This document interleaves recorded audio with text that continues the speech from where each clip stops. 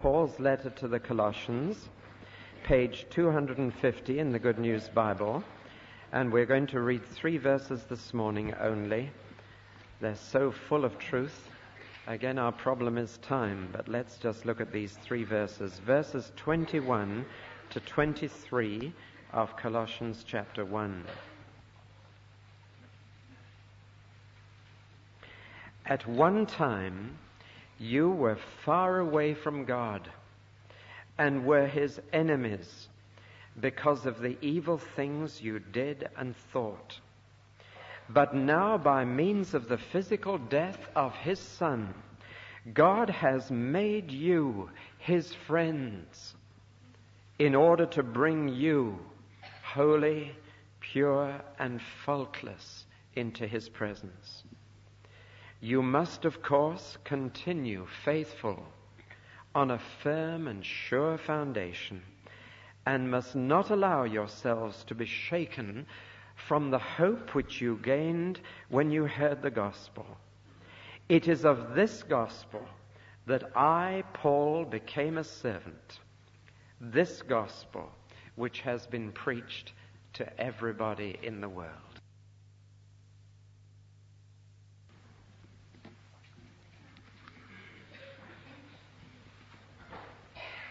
Way back in the year 1954, it was my privilege to be taken round the Vickers aircraft factory in Weybridge. And my guide took me first into the drawing office, where the plans were drawn up for bombers and bombs and many other things. One of the offices was where Sir Barnes Wallis, as he is now, designed those bouncing bombs which broke the dams in the Ruhr Valley. And I was shown the drawings of what was then being built, the Vickers Valiant bomber. And then, having seen the drawings and the plans, I was taken down to the shop floor into those vast hangars in which the bombers were being built. And I was talking to various people who were building these aircraft, and finally came to a man who was in charge of a large oil pressure press, which was turning a flat sheet of aluminium into a rather unusual shape. And all day long he was taking a sheet of aluminium, popping it in, pulling a lever, the press came down, the oil pressed up through its rubber pad and formed the aluminium into the mold, and then he lifted it out. And I chatted to this man, and I said, now, I've been up in the drawing office, I've seen the drawings of the whole plane that you're building. I've said, what part is this that you're making? Where does it fit into the whole aircraft? And he looked at me in blank amazement, as if this was a very silly question to ask. And he said, I don't know. I said, but aren't you interested? You're helping to make the Vickers Valiant bomber. Aren't you interested in where this bit fits in? He said, not the slightest. And there he was all day and every day, just doing this thing and pulling out the piece of aluminium, never once asking how his contribution fitted into the whole, never asking whether he was doing anything significant. It reminded me of 3 people in the Middle Ages who were working away with some stone, and first one was asked, what are you doing? He said, well, I'm making £1 a week. And the second was asked, what are you doing? He said, I'm shaping a block of stone. And the third one was asked, what are you doing? He said, I'm building a cathedral. You got the message? Now, in verses 15 to 20 of Colossians 1, I took you into the planning department, into the drawing office of the universe, and we saw there God's incredible plan for the entire universe. And you got a very breathtaking panorama of what God intends to do, not only with planet Earth, but with the entire universe. He intends to get it back to Christ. He intends there to be a new universe in which Christ has the central place, the first place, and all other things in him take their proper place. That is God's gigantic plan. It's breathtaking. And I think last Sunday morning you felt something of that. But now in verses 21 to 23, I've brought you down to the shop floor. And we are going to say, do you fit into this big plan? Have you discovered your place in it? Or are you just going through your daily life without ever once asking, how do I fit in? You see, here's this universal plan, but within it there is an individual part, just your shape, in which you can fit, provided you discover what that is. And what is true of the universe is true of you as an individual. When Christ has the central place in the entire universe, everything else will take its proper place. And when Christ has the central and foremost place in my individual life, everything else, my family, my money, my leisure interests, my hobbies, everything else take their proper place. And I'm part of the total plan. Well, now that's why Paul, having said that God made all things through Christ, all things for Christ, and through Christ's incarnation as a man in the flesh, through his horrible bloody death on the cross, and through his glorious rising from the dead, he is bringing back all things to himself. That's the plan. He suddenly says, and you are being brought into the same plan. It implies first that you were out of it, that you were a long way off, that you were far away from God, that you were not relating as you should. But it implies too that in bringing all things back to God, God is also seeking to bring you back and get you in your proper place with Christ at the center. Well, now that's introduced our study. And there are three things. There are three verses I read, and each of the verses takes a different aspect of this whole plan of bringing everything back to God, including you. The first verse speaks of the hostility in which you once were, and in which some of you this morning still are. Whether you know it or not, whether you realize it or not, you are in a state of hostility towards God. Peace has not yet been declared. No armistice has been reached. A state of hostility exists. You are at war. And this is the most important war and peace in the entire world. I can remember vividly sitting in church on September the 3rd, 1939, and the service began with Neville Chamberlain's words, and therefore we are in a state of war. And this first verse 21 says that was your state before Christ got into your life. You were in a state of hostility. That was your past state as Christians. The second verse says this: your future state is going to be a state of holiness. Your past was a state of hostility in which you were far away from God. Your future, the possible standard which you can reach, is a state of holiness in the very presence of God. The third verse, verse 23, looks at the bit in between and looks at the present stand you must take if the past state is to give way to the possible standard of the future. And that will focus in on the one word, hope, the hope of the gospel, provided you continue in hope.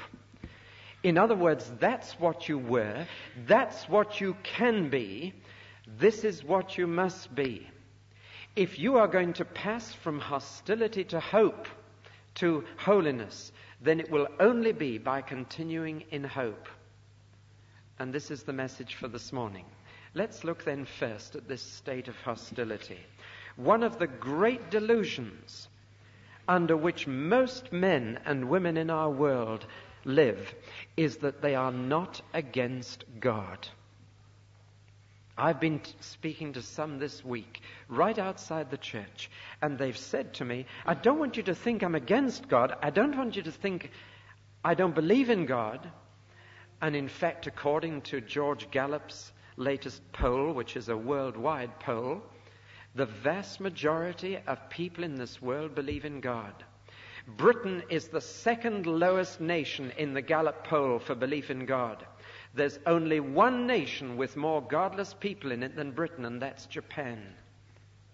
All the other countries polled were above Britain, except for Japan. But even in Britain, the figure was 69% believe in God. In most other nations, it went way up to 93, 94%. So most people believe in God, but here is the fundamental statement. You were against God. You were enemies of God. You were in a state of hostility towards God. And that's something that takes a bit of realizing. Most people in this country would say, I'm not against God. I don't like church much, but I'm not against God. I would say my prayers from time to time. But the Bible states absolutely clearly that until you know Jesus Christ, there is a state of war declared between you and God. Whether you've heard about that or not, whether you realize it or not, there's a state of war. Now, why is there a state of war? There are two reasons. First of all, because we are basically evil people. And that's a word you probably never used of yourself until you came to Christ. It's a thing you never realize. Wicked, evil, these are words you apply to other people. You never apply them to yourselves. You say with a sort of mock modest, nervous laugh, well, no one's perfect, and I've tried to do my best. And you never say, I'm a wicked person. You never say, I'm an evil person. But in fact, that is what you are until you know Jesus Christ. See, the reason we never apply these words to ourselves is that we apply the wrong standards, or we ask the wrong person. We ask ourselves, am I wicked, am I evil? And self will most quickly come back with the answer, no, of course you're not. You're as good as Mrs. So-and-so next door, and probably a bit better. You're not wicked, you're not evil. It's those cannibals, it's those criminals you read about in the papers. They're the evil people. It's those people who let off bombs in Belfast. They're evil, they're wicked. And you'll hear people, if you hear the word used in ordinary conversation, wicked, I'll guarantee somebody is using it about somebody other than themselves. And they say, isn't it wicked the way so-and-so is doing this? Isn't it wicked the way the trade unions are demanding more? Isn't it wicked the way the employers are behaving? Isn't it wicked the way this MP has been found to be corrupt? Isn't it wicked? But you'll never hear anybody saying, aren't I wicked? And it's because they're asking themselves. Or if you ask society, they will give you the wrong answer also. You go around and ask your neighbors, am I an evil person? Am I a wicked person? See what they reply. If they tell you the truth, they'll say, well, I thought you were a bit more wicked than I was, but no, you're not really wicked. You've got your rough spots and you've got your corners to be rubbed off, but you're not wicked. I wouldn't call you wicked now. Society has its standards of decency, and wicked is anybody who isn't part of our society or our social group. But if you ask Scripture, am I wicked, am I evil, you'll get a very different answer. Ask self, you're not wicked. Ask society, you're not wicked. Ask Scripture, and every page says you are an evil person. Paul here says you were evil in what you did and thought. And he doesn't say some of you, he says all of you were evil. All of you. That's a bold statement. He's only following Jesus. Jesus said to the crowds that came to hear him, if you then, being evil, can give good things to your children, being evil. And our Lord took it as an assumption that everybody was evil. Well, now, how does Scripture prove that?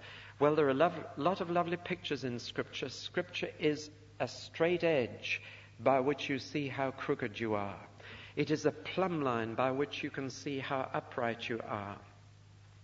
It is a measuring rod to see just how good you are. It is a mirror to see how dirty you are. And in fact, we're like a lot of chimney sweeps living together. And we go around and we say to each other, are you dirty? And we look at each other and we say, no, we're all the same. Nobody's dirty. But you know, when you look into a mirror and you see yourself as you really are, this book is a mirror. If anybody thinks they're not wicked or evil, I challenge them to sit down with Matthew 5 to 7, the Sermon on the Mount, and read it with an honest mind and say, if you've got to measure up to that to be good, and if you're not up to that, you're evil. Am I evil? And I'm afraid the Sermon on the Mount strips away all the excuses you make. It shows you God's standards, and it's devastating. Are you poor in spirit? Are you pure in heart? Are you merciful? Are you a murderer when Jesus said a murderer is not just someone who stabs somebody in the back, it's someone who can't suffer fools gladly? Are you an adulterer, which doesn't mean climbing into bed but thinking about doing so? Is your word yes meaning yes and no meaning no? If worry is wickedness, are you wicked because the Sermon on the Mount says worry is wicked? It's a libel on your Heavenly Father. Are you glad when others know that you've given a contribution to something? Are you rather happy to pray in front of others or for them to know that you're fasting? You go through the Sermon on the Mount. It's devastating. A man who can say, I'm not wicked after reading those 3 chapters is a man who's blind. And a man who can't see himself as he really is. So stop asking self, stop asking society. Just take up the Scripture and say, am I an evil person? And the Scripture says you were his enemies because of the evil things you did and thought. Because evil is not only what we do, it's what we are. Now the result of that is this, that because I am evil, I become an enemy of God. I declare war with him. I may give lip service to saying I'm not against God, but as soon as he tries to put me right, I'm his enemy. As soon as he tries to get close to me, I close up. As soon as anyone gets at me about my wickedness, then I'm on the defensive. I'm in a state of hostility. I'll tell you why. Because to a man who is evil in his deeds and thoughts, God is the almighty spoil sport.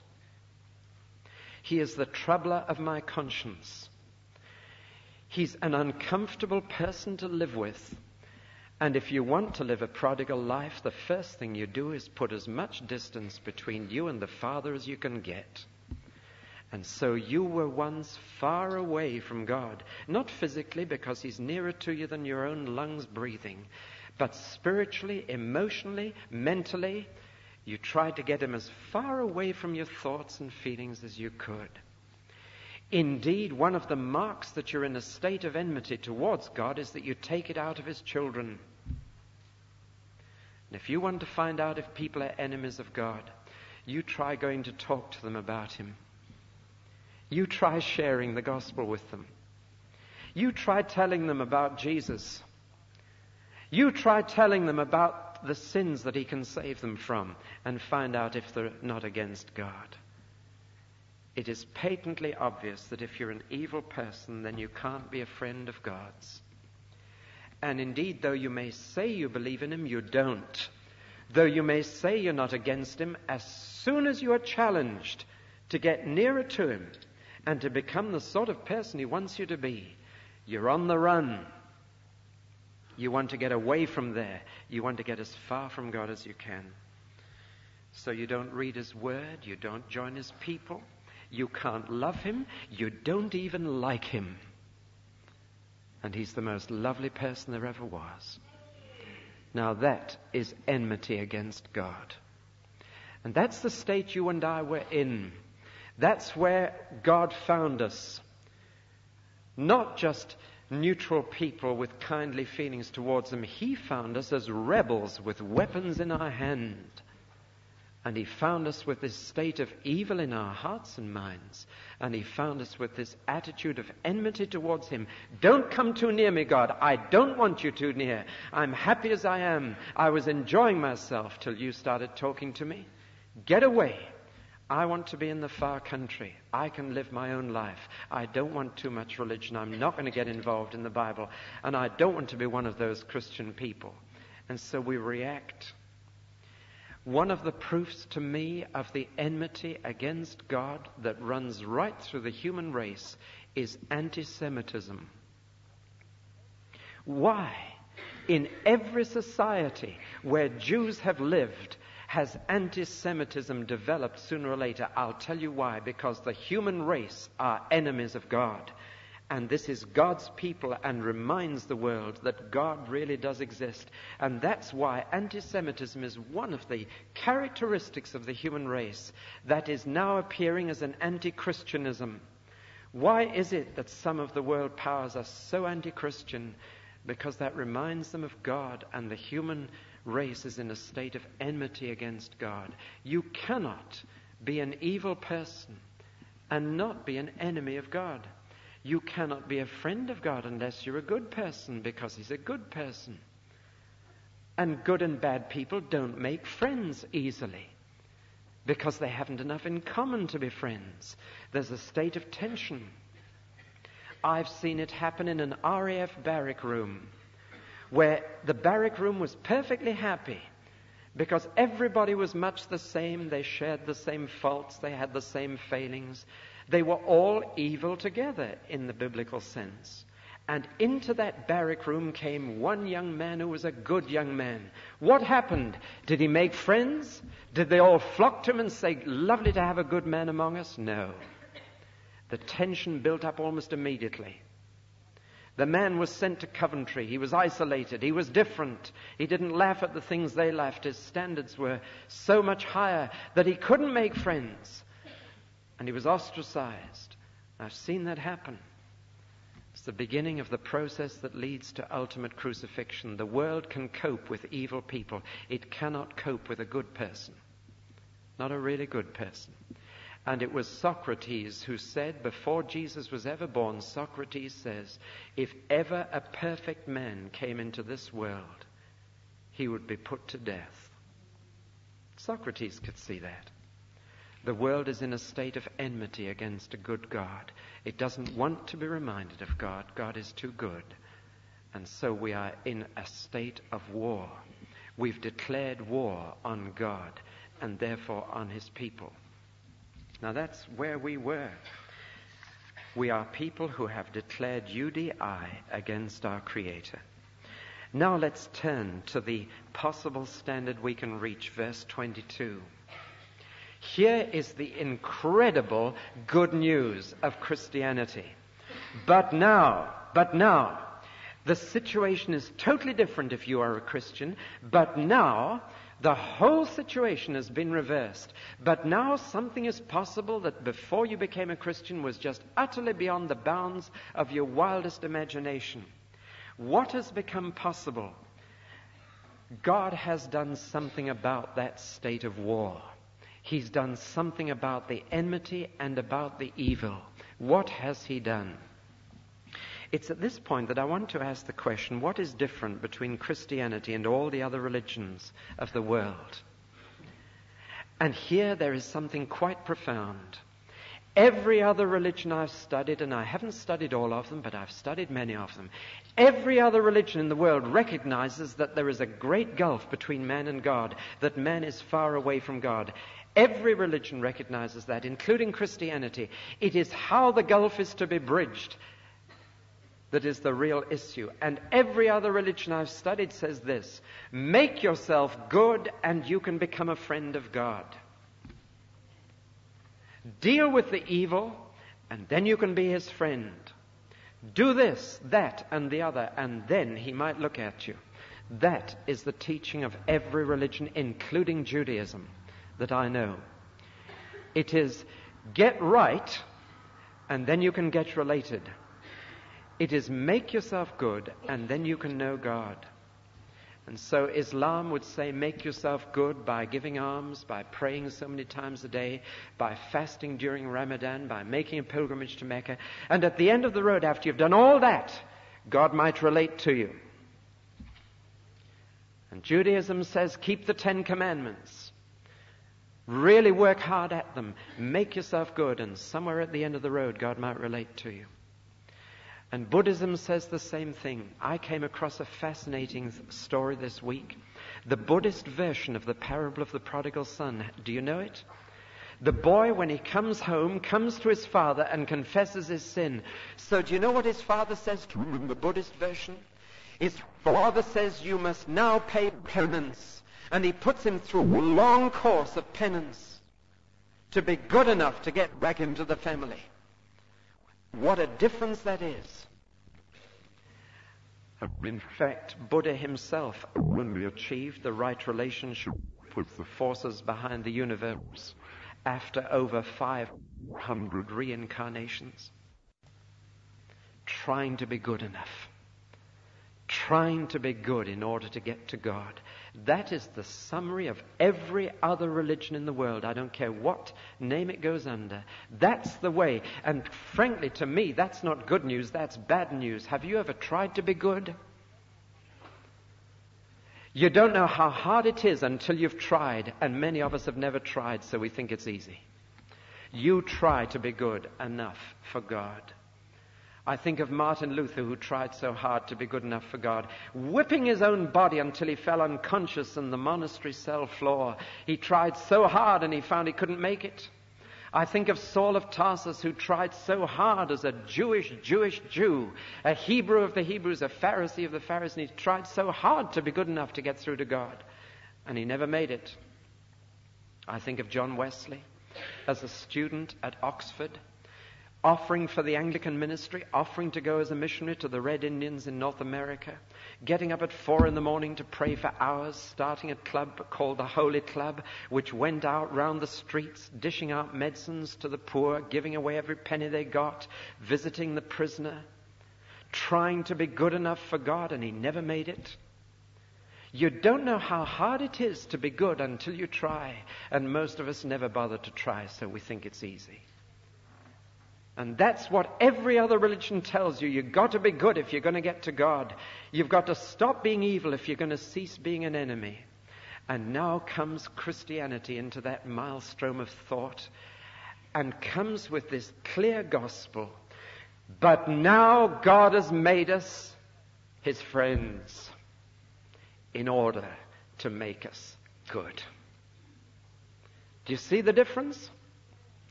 It's total difference. It's chalk and cheese. And Christianity is just totally opposite to every other religion. Every other religion says, do this good thing and you'll get through to God someday. And Christianity says God starts by getting through to you. He makes friends first and makes you fit afterwards. And that's great news to me. Because the other way, there's no hope. I can no more make myself good than lift myself by pulling on my shoelaces. But if God is willing to have me as a friend first, and then to help me to be good, now that's a different story. That's good news. That's hope. There's hope of arriving in his presence holy if he'll do it that way round. There's no hope whatever. And I've spoken to Muslims, and I find there's no real hope of getting to heaven. There's a wish there. There's no assurance. There's no knowledge that they're going there. There's just the vague wish that maybe at the last day they might just be good enough and scrape in. That's not good news.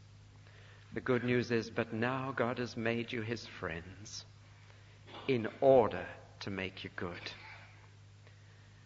And that's what we mean by the word grace. It's the other way around. Now, I want you to realize what an incredible statement it is. God has made you his friends. It is not only incredible, it's downright immoral. For a holy God to be a friend of sinners is downright immoral. And that's why when they wanted to insult the Lord Jesus, the Son of God, when he was here on earth, they insulted him by hanging a label round his neck, friend of sinners. How utterly immoral for a man to claim to be good and mix with people like that. If I can convey it to you, it's as if we discovered that a high court judge in London was secretly having a friendship with a wanted criminal on the run. It's downright immoral, isn't it? It's enough to lose a man his position in our society. And yet this is the incredible thing that God, who is utterly good, says, I will make friends with my enemies who are evil. How can he do it? How is it possible? I'll tell you it's only possible in one way, and that is if he deals with the evil first. In another way than making me good. If he settles the account, if he pays the debts, if he atones for the crimes. That's the only way. And that's why you get this vital phrase, God has made us his friends through the physical death of his Son in order to make us good. Do you see that without the cross, for God to be a friend of mine would be downright immoral of God? It would be condoning the evil. It would be overlooking the crime. It would be immoral. But God didn't do that.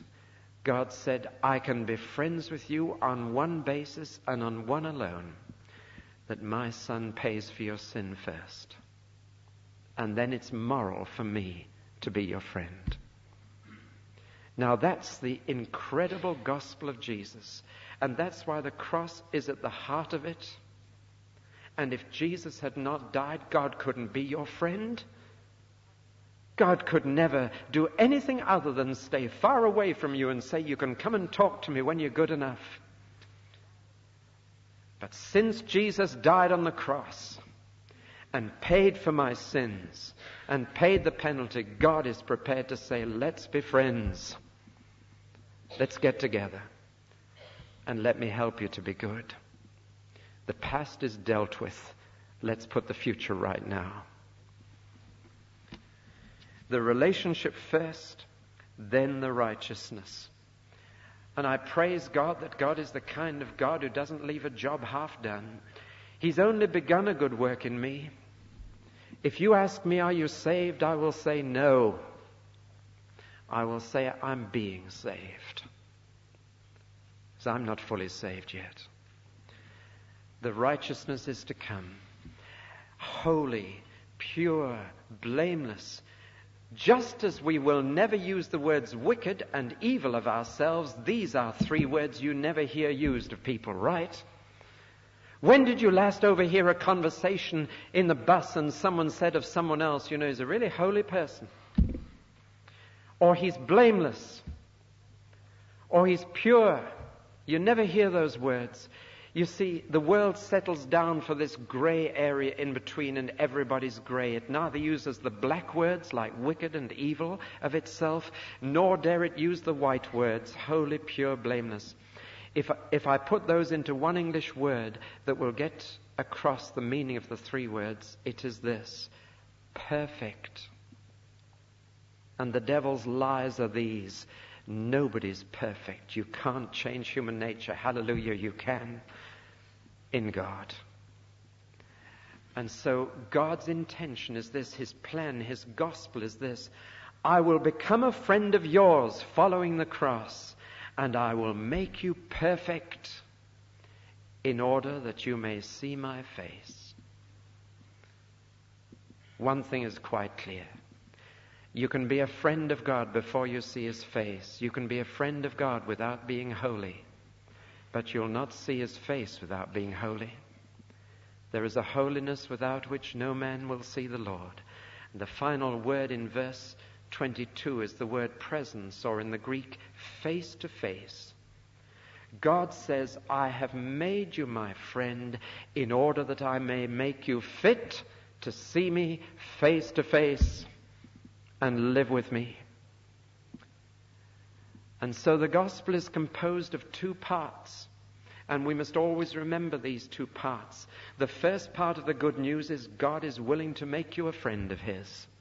But the second part of it is just as important. He is only willing to do that in order to make you fit to be his friend. Instead of asking for the fitness first, so that the friendship may happen, he offers the friendship first, so that the fitness may happen. And that is the gospel, and there is only one. This is the gospel. So now we come to verse 23.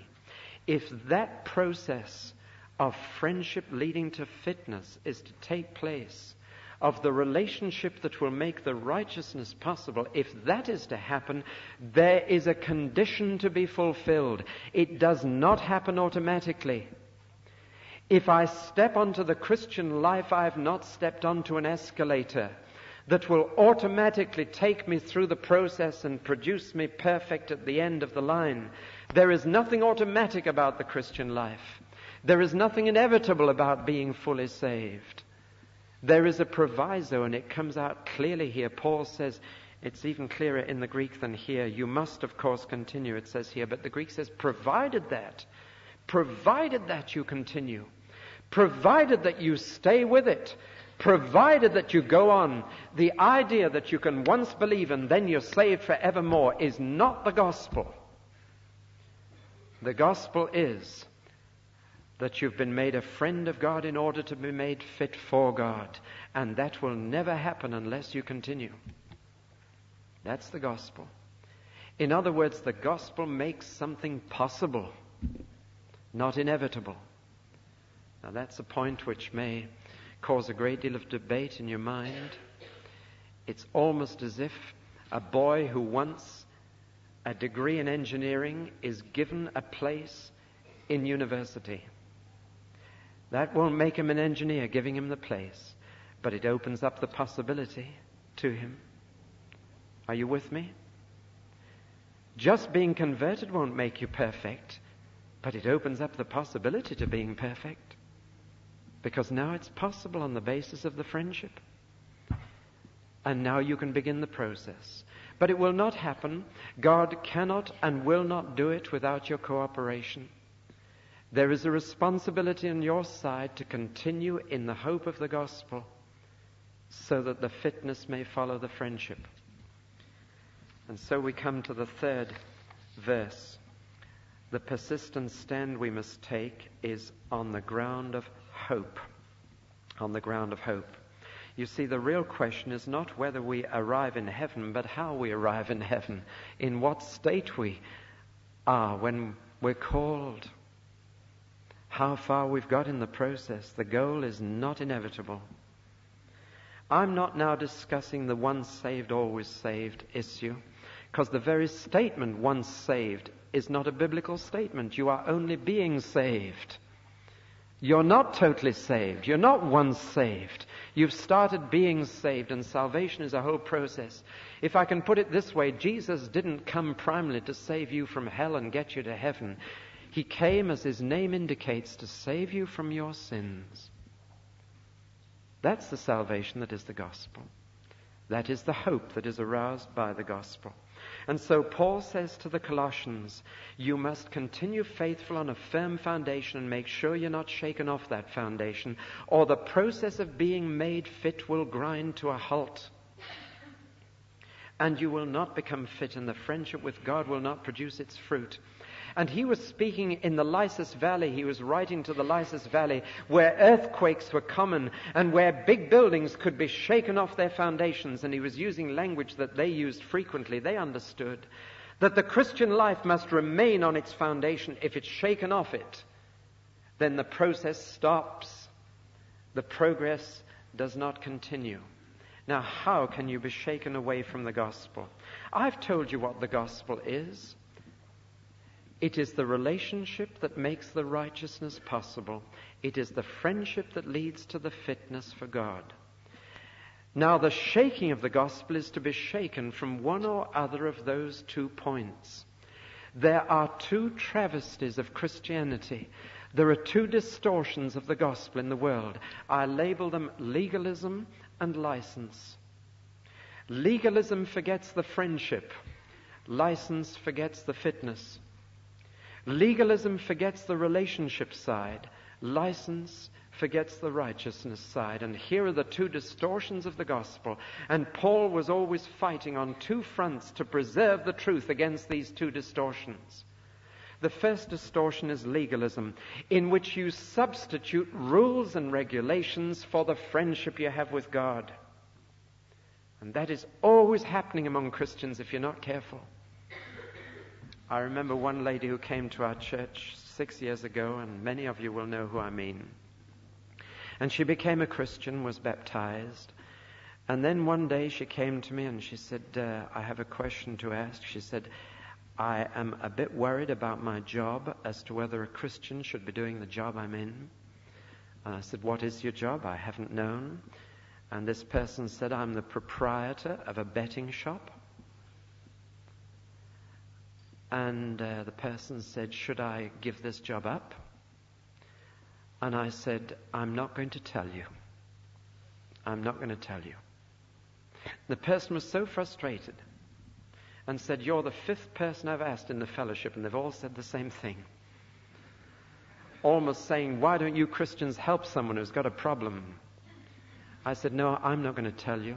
I said, the Lord Jesus must tell you. I said, what did the others say? And the person said exactly the same. I'm not going to tell you. The Lord Jesus must tell you. And so the person said, but how do I ask him? How does he tell me? I said, well, you take him into your betting shop this week every day. You ask him to look over your shoulder while you make up the accounts. You ask him how he's feeling while you're taking that money from that man. You just share the business with him for a week and see what happens. Next Sunday, the person said to me as they came into church, it's been a disastrous week. Everything's gone wrong. It's the worst week for profit we've ever had, and just everything went wrong. The number of customers has been lower. So I said, what do you judge from that? The Lord's saying, get out. And they did. I say this to you, I praise God for a fellowship that didn't lay down rules and regulations, but said, get the relationship, get the friendship. I'm so glad none of you told that person to get out of it, and that you said, get the relationship. Do you see what I mean? And so we're always telling each other what we must eat and mustn't eat, and what we must drink and what we mustn't drink, and all the rest of it. And you know, Paul in chapter 2 says, don't allow yourselves to get into this rule and regulation kind of Christianity, to get into this legalism, which, if you're not careful, subtly replaces the relationship with the idea that you've got to be good enough, and that you're not good enough if you don't do this or if you do that, you know? And that's not the gospel. The gospel is base your righteousness on the relationship, not on rules and regulations. Get the gospel right. And legalism is something that keeps creeping in. Having begun in the spirit, we continue in the flesh. Having begun by getting free of the law, we go back to it. And that's a distortion of the gospel. And you try to earn your right to be a Christian, and you try to make yourself worthy to be a Christian. And it only finishes up by producing self-righteousness, which is offensive to God. And self-righteousness produces pride, which takes you right back to where you were before. Oh, what a good boy am I. Now, having said that, if legalism puts goodness first, I'm afraid license is goodness forgotten. And that's the other distortion. So easy, you see, for a gospel that says God first, then goodness, to be distorted into either goodness first or goodness forgotten. And goodness forgotten is license. It is to say, I'm saved, I'm on my way to heaven, I've got a ticket to glory, it doesn't matter how I live. I've got a blank check to sin. I can sin because grace will then abound. I don't need to bother to try to be good now. I'm a Christian. I'm on my way to glory. I've got a passport to heaven. Everything's fine. Maybe I'm caricaturing. But isn't it interesting that Paul immediately fights on this front, having fought on the other, having told them, don't listen to rules and regulations, don't do this and don't do that. He then proceeds to say, don't do this and don't do that. And you say, Paul, you're inconsistent. No, he's not. Paul is saying, in Christ, there is no room for this and that and the other. We shall see that when we get to chapter 3. There are certain things that don't fit. There's got to be the goodness following the relationship. There's got to be the righteousness within the relationship. But it's not rules and regulations, it's relationships. And those have got to be increasingly right. And so there is an obligation on Christians to be worthy of the friendship of God. There is an obligation on the part of Christians to make the effort to have that goodness that is now possible, to be an athlete stripping himself of every handicap to run a race, to be a soldier taking away encumbrances that will not help in the warfare. And this is the very delicate balance that the gospel holds. It is not, you must be good enough for God, nor is it, now that you've been accepted by God, you don't need to be good. It is God giving you his goodness as you cooperate to receive it. So Paul, fighting on both fronts, says the one thing that will hold you firm and keep you in the process of being saved is that you hold on to the hope of the gospel. What is that hope? I do not believe that the fundamental hope of the gospel is heaven. That can make Christians as materialistic as everybody around them, except that they look for their good life in the next world rather than this one. But that's disguised materialism. The hope that the gospel arouses is this. And if the preaching of the gospel did not arouse this hope in your heart, it was not the gospel of Paul or the gospel of Jesus. The hope that is born in your heart when you hear the gospel of Jesus is this. There is a hope of my becoming good. That's the hope.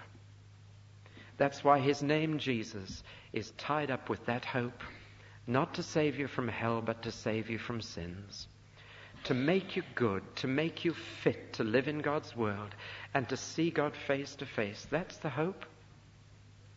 And deep down in the human heart, that hope is there already. It is kindled by the gospel.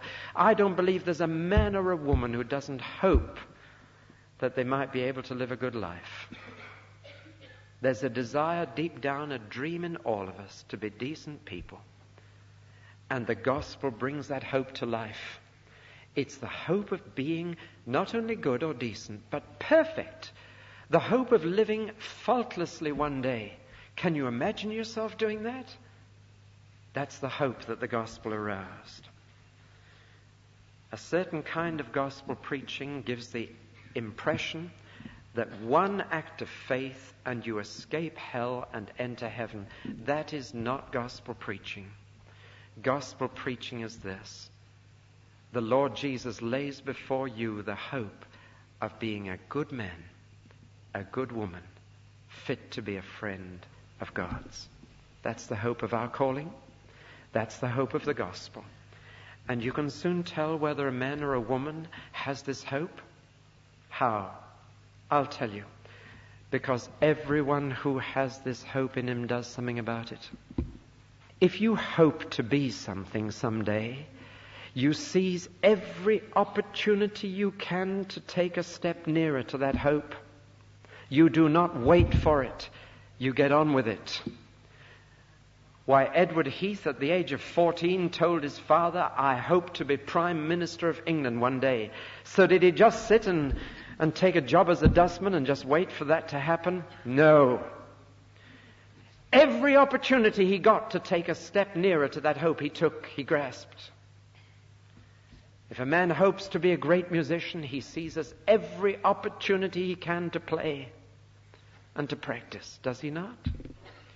And if you really have a hope of being perfect, you snatch every chance you can of getting a step nearer to that goal. Is that not true? And so John puts it in his letter. He says, we know that when we see him, we shall be like him, for we shall see him as he is. Hallelujah for that. But is that the hope? No. The hope is the next little bit, if it's real. Everyone who has this hope purifies himself. I'm not going to get involved in a debate on sinless perfection this morning. I'm unhappy when someone takes one of two extreme views. There are some who say you can reach a state of sinless perfection in a moment after which you'll never sin again, even in this world. I don't believe that's true. I believe that you can live a moment-by-moment perfection, but it's not a once-and-for-all thing. It's a moment-by-moment thing. At this moment, you can make a perfect response to the situation and to the Lord, but that doesn't guarantee you'll make a perfect response tomorrow.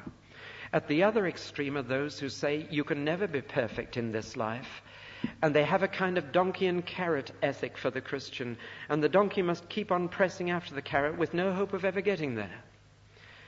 Look, where did Jesus live the perfect life? In heaven or on earth? And where did he tell us to live the perfect life? In heaven or on earth? When he said in the Sermon on the Mount, "Be ye perfect as your Father in heaven is perfect," did he mean when you get to heaven? No, he says, let's get on with it now. If you've got a hope of living perfectly in heaven before his face, grab it now. Every opportunity you can, grab it now. This is the sign that you really hope this and that it's not wishful thinking. A man who says, "I'm going to wait till heaven, till I get to heaven before I'm perfect," is a man who's lost his hope. He may say it, but he doesn't hope it. But if he hopes to live in heaven that way, he will grab every chance he can on earth to live that way now. That's what hope does to you. It affects your present. It affects what you do now. So I conclude. This gospel, said Paul, this gospel is the gospel that I am a minister of. And I think of this man who wrote this letter on the Damascus road, having tried to be good enough for God, having slaved away for years to keep the commandments, having tried so hard to be good enough, and knowing in his heart that he didn't know God, that he hadn't got through to God, and that he wasn't good enough for God. This man met Jesus on the road to Damascus. And Jesus said, "When you're good enough, I'm going to use you, Paul." No, he didn't say that. He just said, "Paul, I'm going to use you. We're friends." And Paul began the great work that he was to do. And in a moment, his religion was turned upside down. In a moment, he got it the other way up, right way up. In a moment, he saw that the friendship comes first and that then the goodness comes second. That you start getting related and then you've got into the process of becoming righteous. And his whole religion became good news. As a Jew, his religion was bad news. It was such bad news that it produced miserable people who just never got there, who were trying so hard to be good enough for God and just couldn't make it. And now he went everywhere preaching the good news. God has made you friends through the physical death of his Son on the cross in order to present you blameless in his presence. That's the good news. Now it's possible. Now God is on your side. He's not over the gulf. He's not an enemy. There's not a state of hostility. He's on your side fighting with you against a common enemy. And he's going to get you there. And if you stay with this hope, this certainty that you're going to be perfect, then you'll grab every bit of that perfection you can have every time God offers you a bit. You will live that way. You will live as someone who's quite sure you're going to be perfect. And you'll press on and leave the things that are behind and stretch forward towards the goal. And you'll run the race looking to Jesus. Paul says, this gospel is the gospel which I preach. This gospel and no other is the good news. This is Christianity. And then finally, lest they think that he's a bit odd, that this is not real religion, as many people did. For to most people, religion is doing your best. To those who would think that Paul was preaching a gospel all of his own, he says again, this gospel is not only the gospel I preach, this gospel is preached to everybody in the world. This gospel. This then is Christianity. It is not indifferent to being good, but it does not say you've got to be good. It's a paradox which must be held against these two distortions. On the one hand, those who say you've got to make yourself good to get there. And on the other, those who say it doesn't matter whether you're good or not. In between is the gospel. He has made you his friends already in order that he may make you good enough to look him in the face. That's the gospel. And if you continue in the hope of being good enough, then you will go on being saved. This gospel is the gospel that was preached by a young lady, a Sunday school teacher in Farnborough many years ago in the parish church Sunday school. And if you've been to Farnborough, you've seen the parish church standing on a green hill there. And one day this Sunday school teacher said to the class, Let me tell you what it's all about. And she told them the story of the cross, and she said, you know that Farnborough Parish Church stands on a green hill? Well, she said, there is a green hill far away outside a city wall. And as she said it, she thought, that's poetic. So she thought, I'll continue. Where the dear Lord was crucified, who died to save us all. And the hymn came. And then she put all of Christianity in one verse. And I'm going to recite that verse, and I'm going to recite it wrongly to show you the distortion of the gospel that many people have got, which is not this gospel. He died that we might be forgiven, that we might go at last to heaven, saved by his precious blood. Did you notice what was missing? That's not Christianity. It's what many think it is, but it's not. This gospel says he died that we might be forgiven. He died to make us good. That's what the gospel is, that we might go at last to heaven. It's not forgiveness straight to heaven. It's forgiveness making it possible to be made good, to go to heaven, and all of it by his precious blood. That's the only gospel I know. There is no other. This is Christianity. This is the good news. We were enemies of God. We disliked him intensely when we were brought near to him, so we stayed far away from him because we were evil in deed and thought.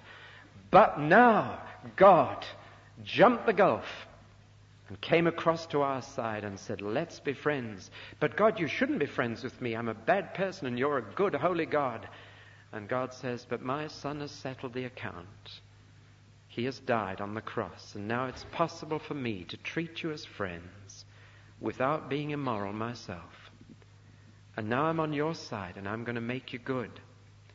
And if you stay with this hope of being perfect, and if you are not shaken in that hope, and constantly live for it, and grab every bit of it you can, then I will present you faultless, face to face, in my presence. I prayed that God would help me this morning to make the gospel utterly clear.